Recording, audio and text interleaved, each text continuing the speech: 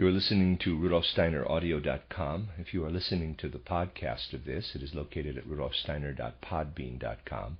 Please consider becoming a patron.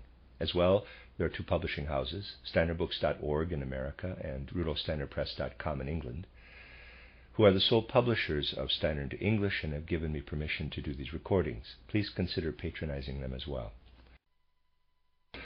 This is a reading of a cycle of lectures by Rudolf Steiner entitled Wonders of the World, Trials of the Soul, and Revelations of the Spirit. This is Lecture 6.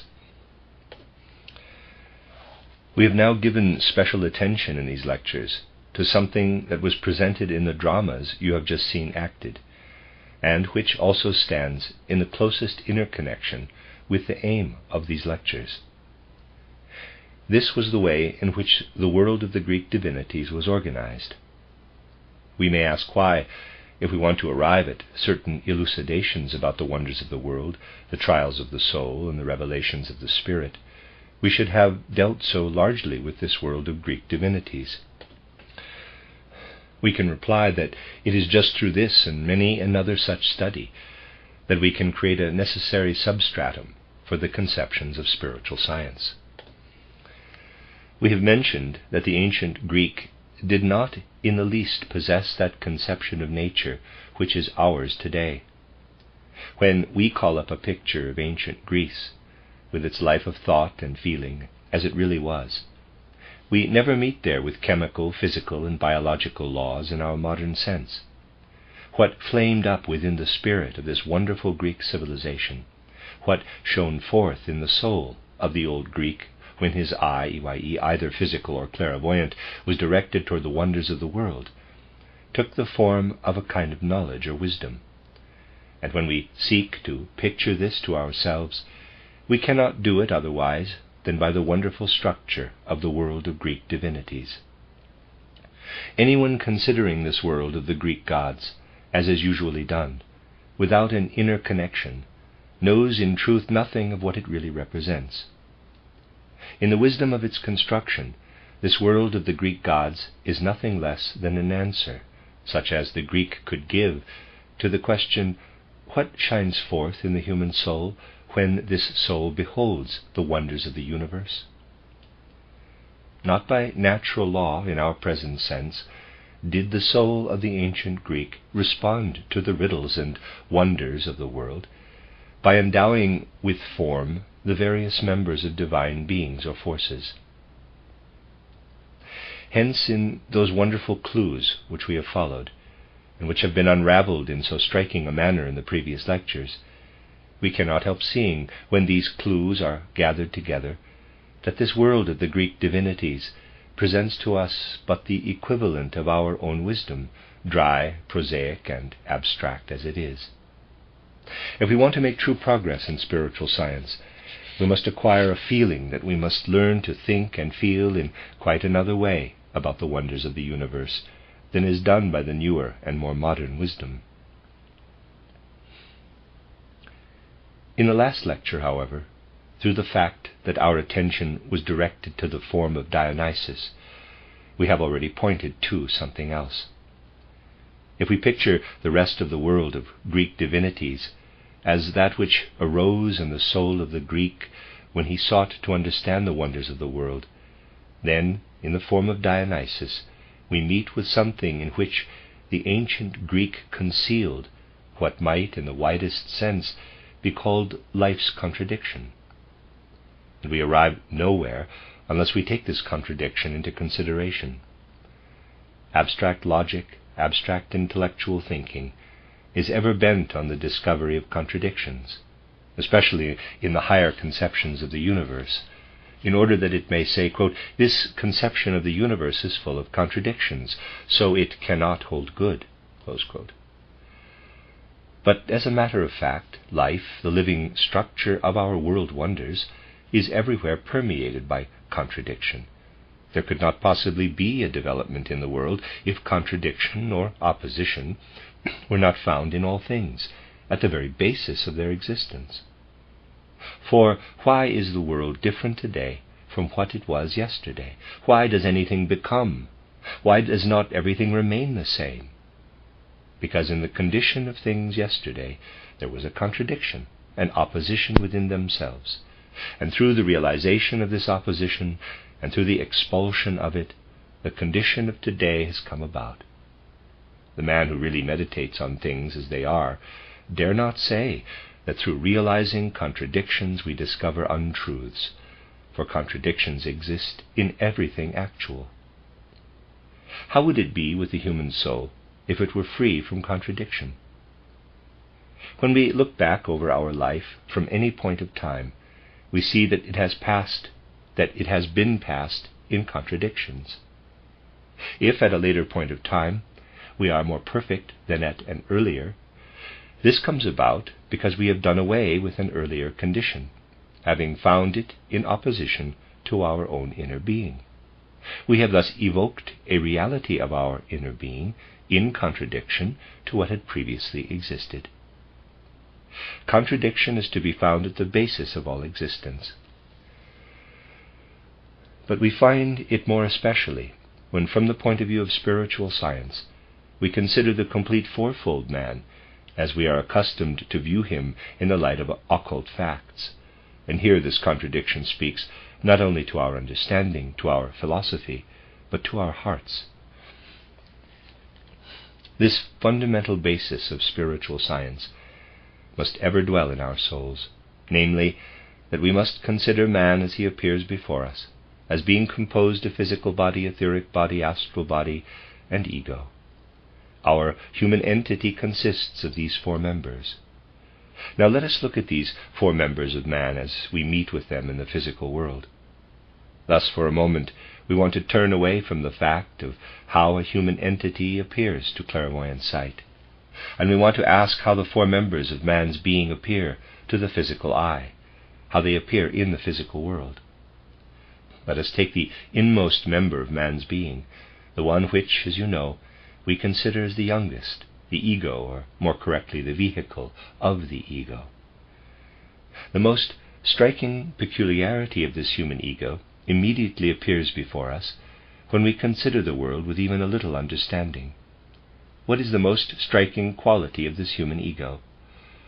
It is that we can travel the length and breadth of the world with our external sense apparatus, with all the cognitional forces which we possess for the physical world, and nowhere shall we find this ego. It is not visible to our eyes, neither is it observable by any powers of external cognition whatsoever. Hence, when standing in the presence of another person in the physical world, we want to consider him only physically. When we have no assistance from clairvoyant sight, we can never observe this other human being's ego with instruments that are merely physical. The man stands before us. We see his external form, but his ego is withdrawn from our powers of physical cognition. We go about among people, but we do not see their egos with our organs of external observation. Were anyone to think that he could see egos, it would be the grossest self-deception. Thus we cannot observe the ego itself with our external physical powers of cognition. We can only observe its manifestations. A man may be a thoroughly mendacious subject as regards his inner being. If he gives no outward expression to his lies, so that these pass into the external world, we cannot perceive this characteristic of his ego with our physical organs, which are of no use whatsoever for the observation of the ego. However far we may investigate with our external physical cognitional forces, there is one single case only in which we meet with the ego. Although we are well aware that there are so many egos in the world, still there is but one, and one only we can meet with for observation vis-a-vis our own. In the physical world, and for physical instruments of cognition, there is for each person only one possibility of observing an ego, and that is his own. So we may say that the ego, the youngest and also the highest member of the human entity, has this peculiarity that it can be examined in respect of its nature and its reality in one example only. As regards all of the human beings, so far as we are concerned, the ego is shut away from us within its own living sheath. Let us now pass from the ego as the innermost and as the highest, although the youngest member of the human entity, and take the outermost, the physical body. As you already know through explanations given both in lectures and in writings during recent years, the physical body, in its true innermost being, is cognizable for clairvoyant sight alone. To external consciousness, to the physical cognitional forces of man, the physical body is revealed only as Maya, as illusion. That which we have before us in man, as his physical body, is outwardly illusion. But this illusion of the physical body is seen in as many examples as there are human beings on the earth. And in this respect our own physical body, insofar as it is Maya, is seen as similar in kind to the bodies of other men. Now, there is a great difference between the perception of our own ego, presented to us in the one example, and the perception of physical human bodies, which are presented to us in as many examples as there are persons on the earth. We come to know the ego only when we direct physical cognition upon ourselves. If we want to know our ego, we must look into ourselves with the cognitional force acquired on the physical plane. Seeing that there is so great a lack of clearness on this matter, even among thinkers, it may here be remarked parenthetically that what is meant is that what we can perceive of our ego with the forces of physical cognition belongs absolutely to the physical world. It would be nonsense to say that what a man finds with his normal faculties in his inner being as his ego belongs to any other world than to the physical. If anyone should want to attribute to another world than that of the physical plane the ego which is not observed clairvoyantly but with the normal powers, then he would have committed himself to an enormous mistake. Things seem quite different in higher worlds to the higher consciousness, and the ego appears quite other to clairvoyant consciousness than does that which one finds within oneself to normal consciousness. Concerning this ego, of which external psychology and other external science speaks, we cannot believe otherwise than that it is something that belongs to the physical plane. We look at it, however, from within. And because we stand, as it were, within this ego, so that we view it from within and do not confront it externally, we can say, we certainly learn to know this ego only on the physical plane, but at least we do get to know it in its inner nature through direct cognitional forces. The external physical body, however, that which we see in so many examples in the world, we learn to know only as Maya. For in the moment the physical body is confronted by clairvoyant powers, it disperses like a cloud, it vanishes, and reveals itself to be Maya. If we want to become acquainted with the physical body in its true form, we must rise not merely to the astral plane, but into the highest regions of spirit land, the devaconic plane.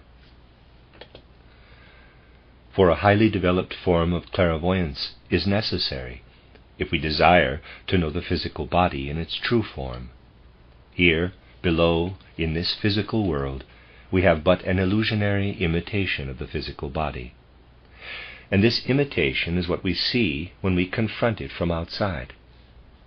Thus we are presented with a highly remarkable contradiction, when we have these two members of the human organism, the lowest and the highest, under consideration. Here below in the physical world, we see the human physical organism as Maya.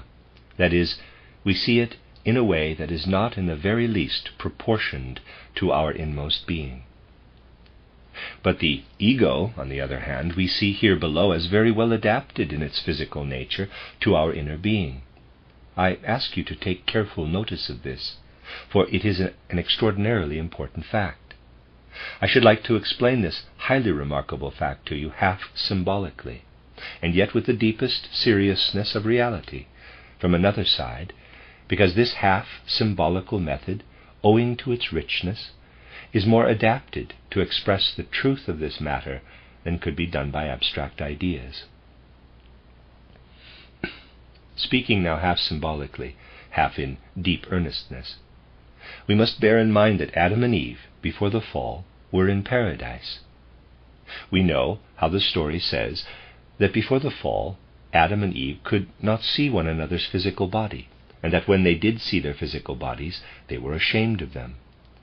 Herein a deep mystery is expressed. In the Old Testament, it is hinted why, after the fall, Adam and Eve were ashamed of their physical bodies. It is indicated that the earlier body, which they had had before the fall, was more or less a spiritual body. That is to say, it was accessible only to clairvoyant consciousness. A body the outward appearance of which was quite different from a physical human body. One that would have expressed the nature of the ego in its true form. Thus we have to allow that the Bible shows that a completely different formation of body, and one certainly only perceptible to clairvoyant sight, would be suitable for the deepest part of man's nature, and that the physical body as we bear it about with us today is really not at all suited to the inner being of man. What was it that Adam and Eve felt when they no longer were in the position to see each other without the physical body, but when they did see each other in this body? They felt that they had fallen, had deteriorated into matter, that they had left a world to which formerly they had belonged, and had become impregnated with denser substance than was theirs previously. They felt that man had been transplanted with his physical body into a world to which, when the real nature of his ego is considered, he in no way belonged. No more suitable expression for this fact could be found than that man's being was overcome by a feeling of shame.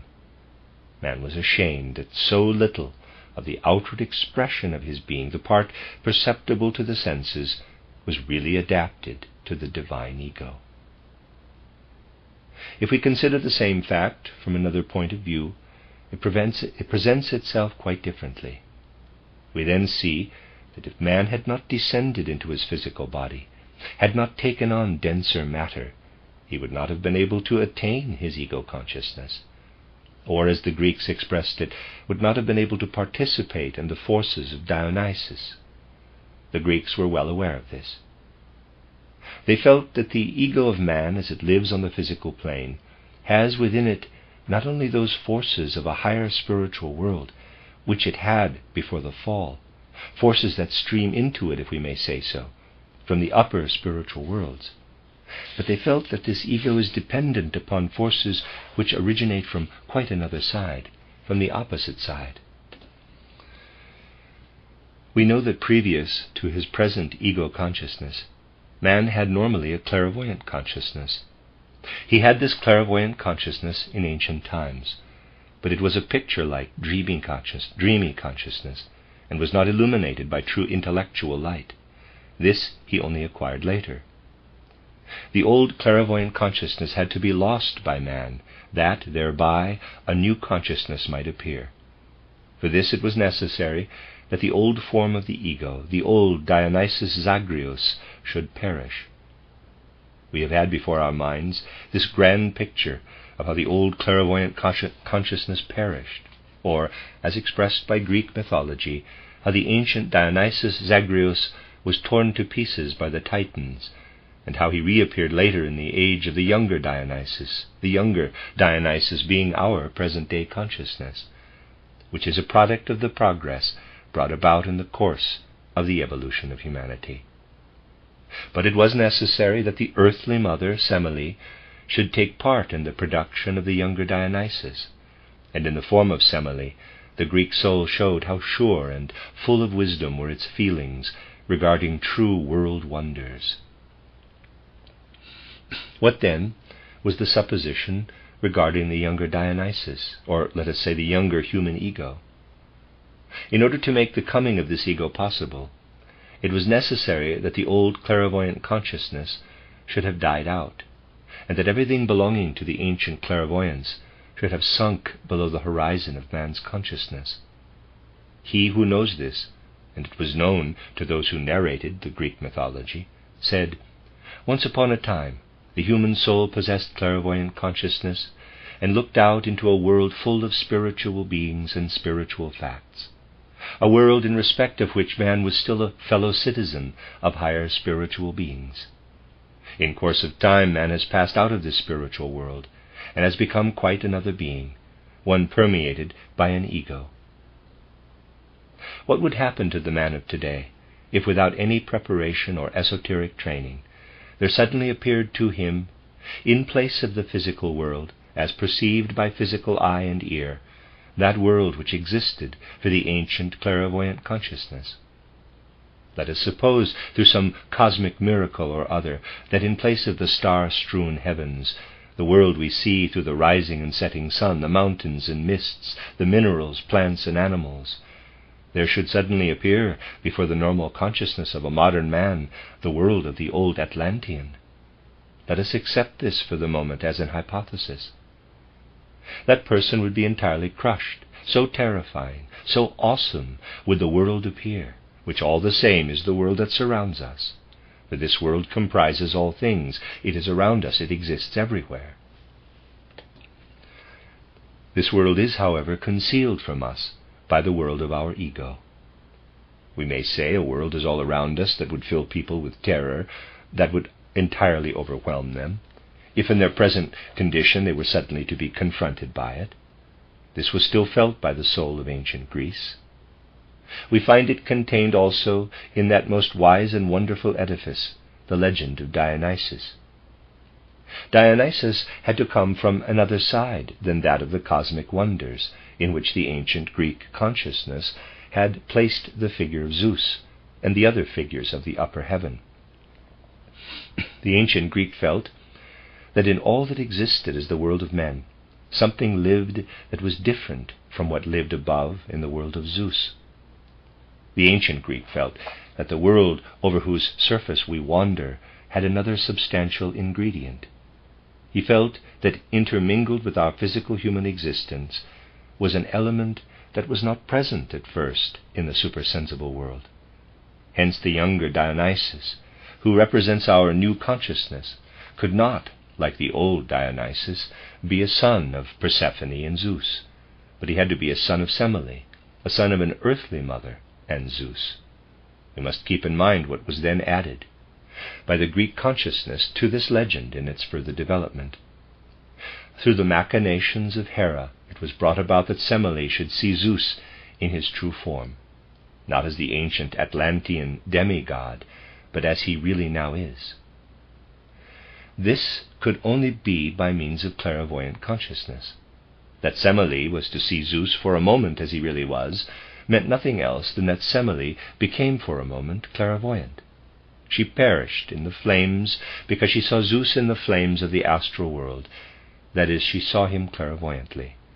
She was crushed to atoms, as indeed the ego consciousness of man would be, if it were suddenly confronted by the astral world. All great occult facts, all truths concerning cosmic wonders, we find concealed in one place or another in the world of Greek legend. We also find hidden therein the fact that Dionysus, the macrocosmic representative of the ego, which every man with normal consciousness can see only in a single example, is descended from a being of the physical world. That what to our normal physical eye is only Maya was embodied in Dionysus. That, in other words, Dionysus had to participate in the great world illusion, or Maya.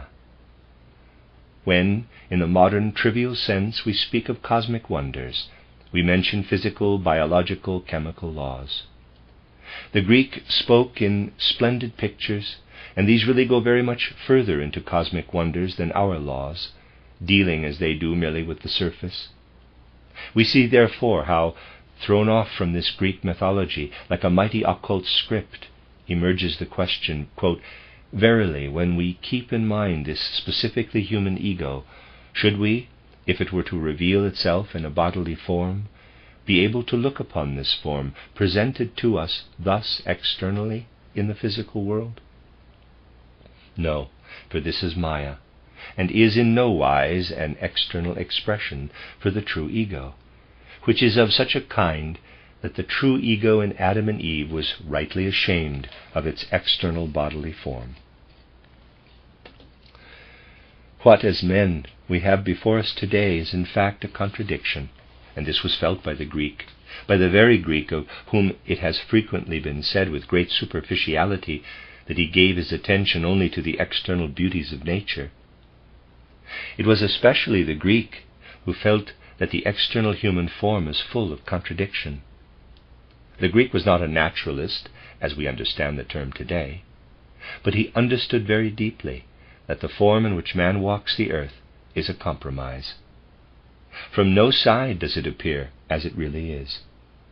Let us suppose that this human form had arisen under the influence of the physical, etheric, and astral bodies alone, that no ego had taken up its abode in it, that it had only been constructed on the earth with the characteristics it had brought over from the ancient Saturn, Sun, and Moon incarnations of our earth.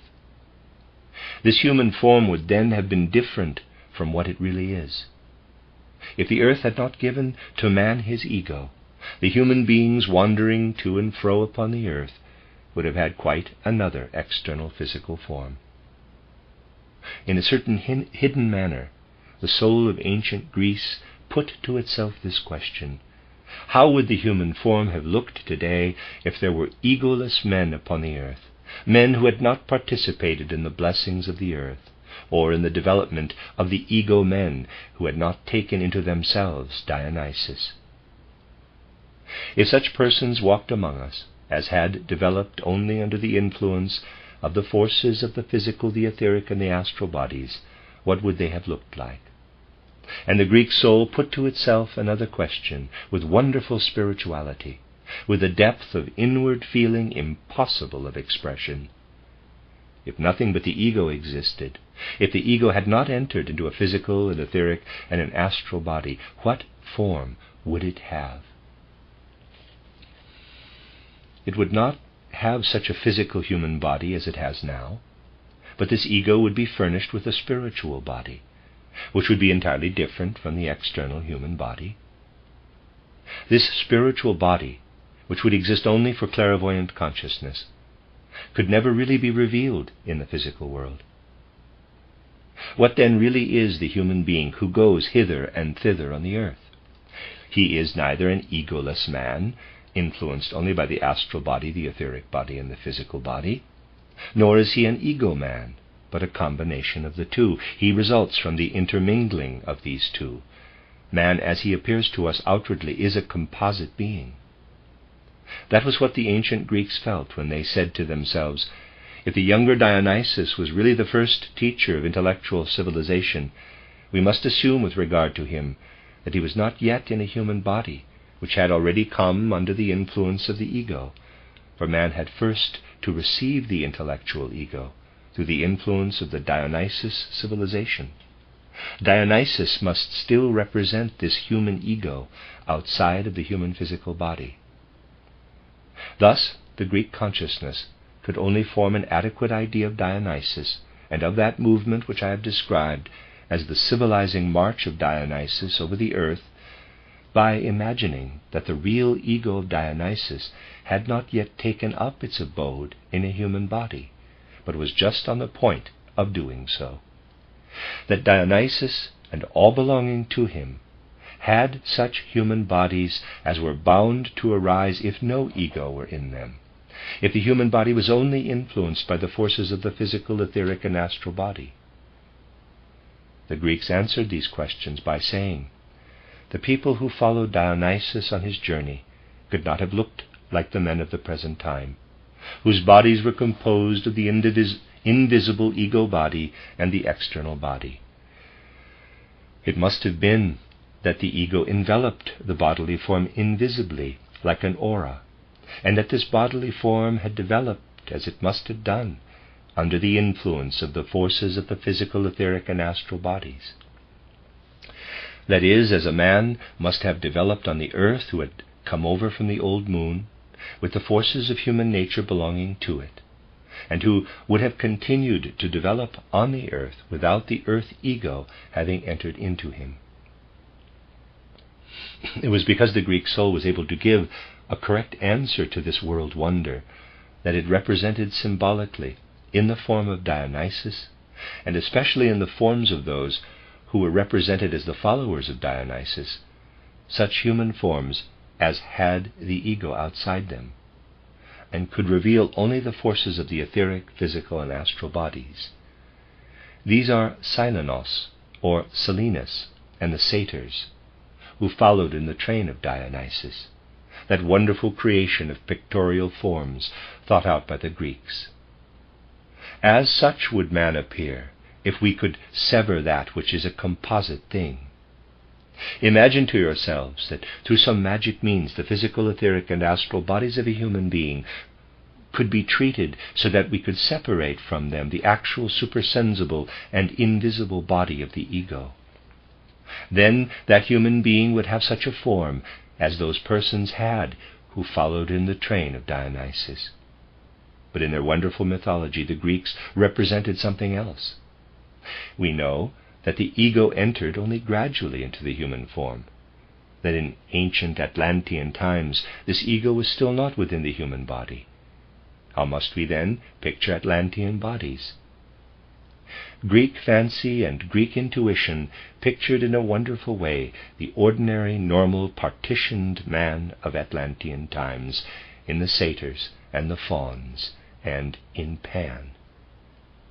Under the present conditions on earth, such human forms could naturally not come about, and forms like those of satyrs, the fauns, and indeed the whole following of Dionysos, consisted of those stragglers among the Atlanteans who had preserved most faithfully the human form of the Atlanteans. It was precisely these men who had the least of the ego within them that Dionysos had to take with him on his journey, because he had to become the first teacher of the ego. Hence we see that in this train of the followers of Dionysos, the Greeks represented the old partitioned Atlantean. Certainly their equipment was such that they were not provided with a solid scaffolding of bones as we are. The human body has solidified since then. In Atlantean times it was, if I may so describe it, much softer. Hence this Atlantean body could not be preserved, and it will be a hard task for the geology and paleontology of the day to find any relics of the real Atlantean people. But there is another paleontology, another geology, which has preserved the men of Atlantis' forces, the mythology of Greece. It is not in the strata of the earth that we should dig if we want to know the men of ancient times, men who still had their higher bodily nature outside their physical bodies. It is absolutely absurd for men thus to burrow among the geological strata of the earth. They will never find there aught save decadent products of prehistoric men. But in the strata of human spiritual life, in the strata of spiritual geology, in that, for instance, which has remained for us in the wonderful mythology of Greece, there we find preserved, even as we find snails and shellfish preserved in the geological strata of the earth, the ancient partitioned man of Atlantis. If we study the configuration of the fauna, of the fauns, of Pan, and of Silenus, we get those remains of spiritual geology, which really lead us to the primeval humanity of the earth. In them we see that in a manner which nowadays people consider eccentric, dreamy, fantastic, the old Greek consciousness nevertheless solved these world wonders in a more profoundly scientific sense than does our abstract, external, prosaic, intellectual science today. What prehistoric men looked like is told us today in endless contradictory Darwinistic and anti-Darwinistic hypotheses. The ancient Greeks put this world wonder before us in a manner that satisfies our soul. Neither Haeckelism nor any other branch of Darwinism, nor geological fossil hunting, will furnish an answer regarding the external physical form of the prehistoric men on our earth. but the Greek myths solve for us this world wonder by presenting to us the actual forms of the followers of Dionysos. Anyone aware of all the ramifications of detail connected with the true evolution of man, as revealed by the Akashic records, knows also that fantasy and fanaticism do not exist in spiritual science, or in what has been said to you today. Fantasy and fanatical dreaming are found in the abstract, intellectual science of today, which believes it can dig out of the physical strata of the earth and can study that which cannot possibly be there, and overlooks the study of that spiritual geology whose wondrous script can still be deciphered to the salvation of the advance of human wisdom in the mythology of Greece. The end of Lecture 6.